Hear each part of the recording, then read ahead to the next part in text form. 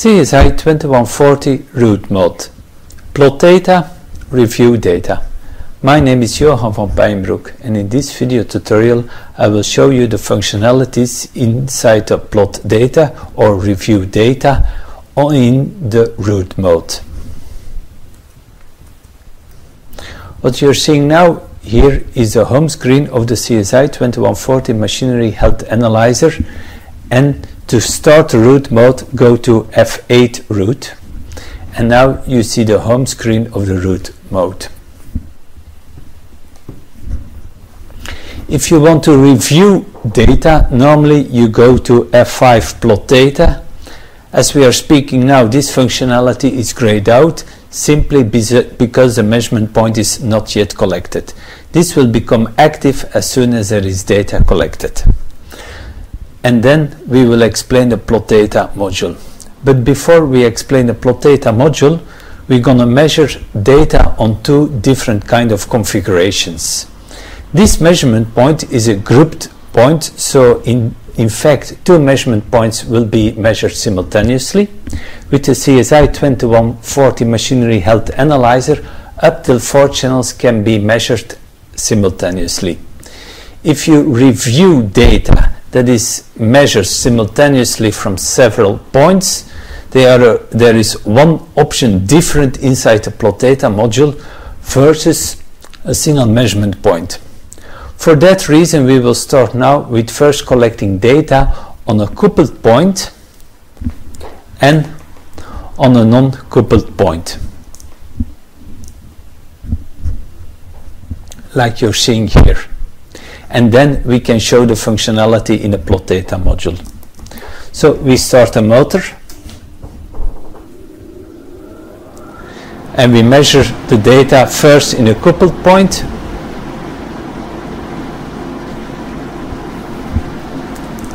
and then we go to the non-coupled point, and now we can review the data. So if we go to plot data in a coupled point, he's showing you immediately for the two measurement points the spectra and the waveform, so you see a kind of a quad plot.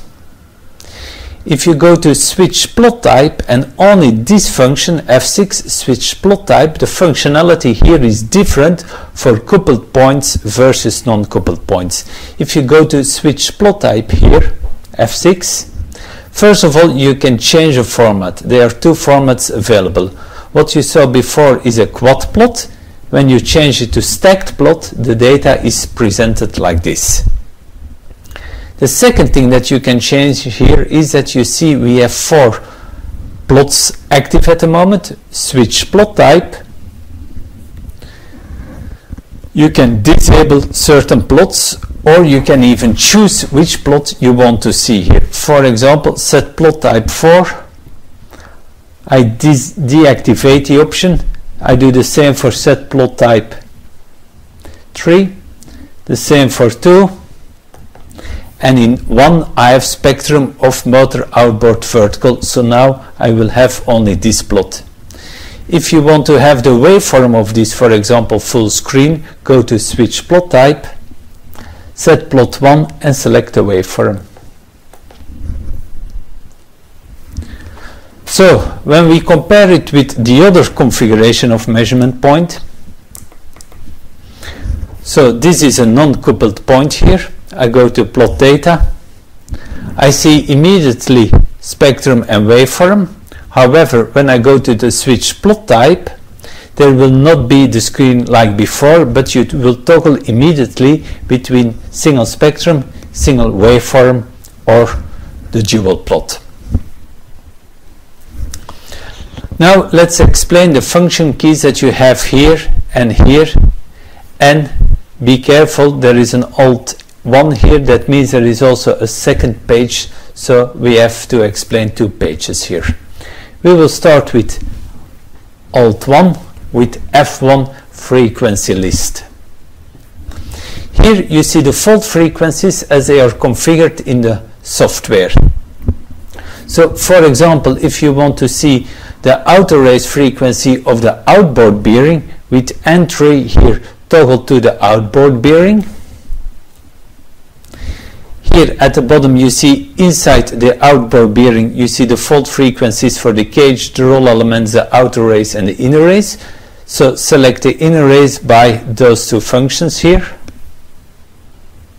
And now select F5, enter, and now the outer race fault frequencies for this bearing are displayed on the screen. With previous fault frequencies or next fault frequencies, you can toggle over all the fault frequencies in a cycle.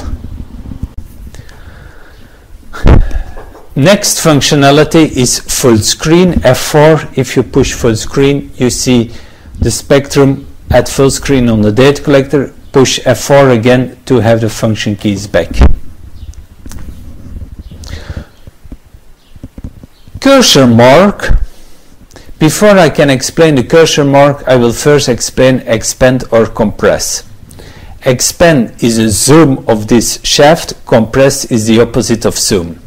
If there is no cursor installed and you click expand axis, he will make a zoom around the first part. If you push again expand axis, he will do it a second time. If you have a cursor installed somewhere,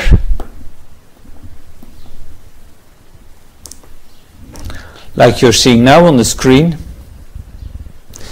and if you make a zoom and expand axis, he will make the zoom around the cursor position.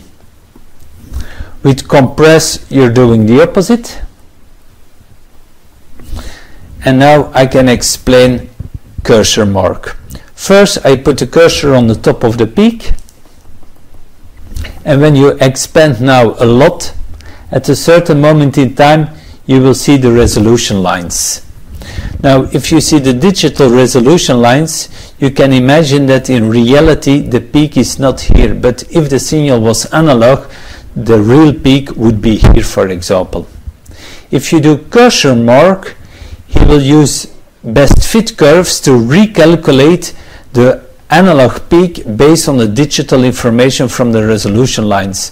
So when I click cursor mark, you will see that the frequency and the amplitude will be slightly recalculated to fit better the analog signal.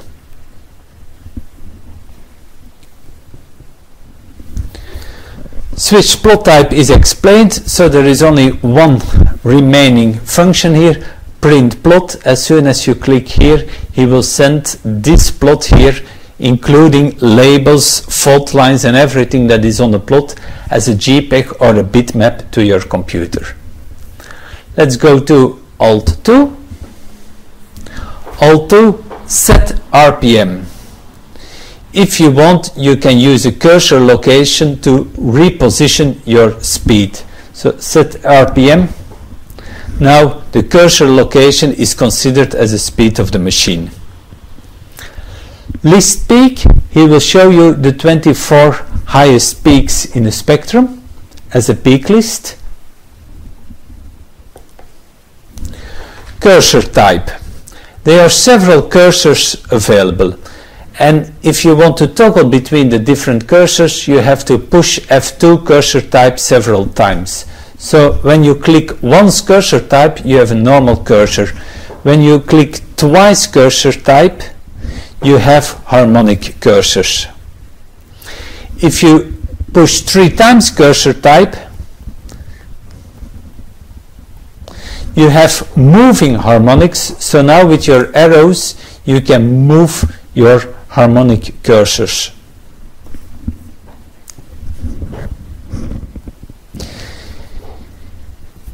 If you toggle once more cursor type, you also have sideband cursors, as you're seeing now. Or when you toggle once more, you have also harmonic families. Now this function key is changed to next family. Now the software will calculate for you where the harmonic and sideband families are in the spectrum. Now every time when you push next family, he will go over all the families that he finds in the spectrum. In this case there is only one family, so he's not able to find anything more.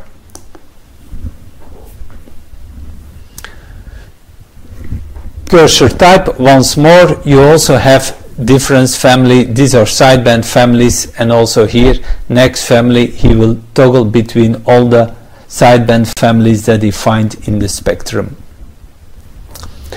Cursor home or cursor end will bring your cursor to the beginning, but first I'm gonna activate the normal cursor again. So cursor home will bring your cursor at 0. Cursor end will bring your cursor at the end of the plot.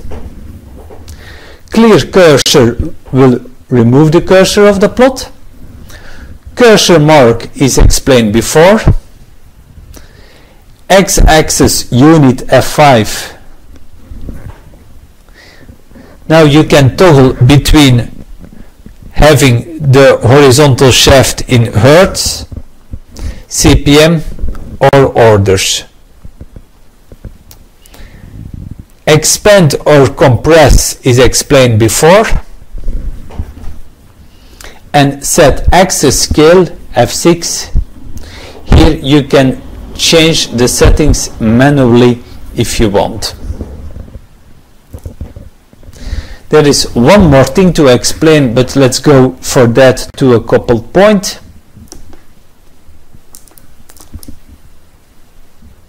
So now you have the 4 plots here.